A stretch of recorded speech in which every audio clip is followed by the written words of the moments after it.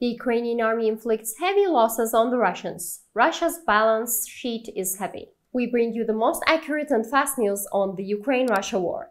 The Ukraine-Russia war continues. Russia suffers heavy losses. It is unclear what Russia will do in the face of heavy losses. Since the beginning of the war, the Ukrainian army has been performing an extraordinary feat. The Southern Operational Command of the Ukrainian Army said that the Ukrainian Armed Forces killed 82 Russian invaders and destroyed a Russian gorge on the Dnipro River near the village of Lvove, east of Kherson in Kherson Oblast. The village is near the town of Lvove. In addition, the Ukrainian Army destroyed 30 munitions belonging to the Russian forces on the southern borders. To reach all the actual news fast and reliable worldwide, please don't forget to follow and like us.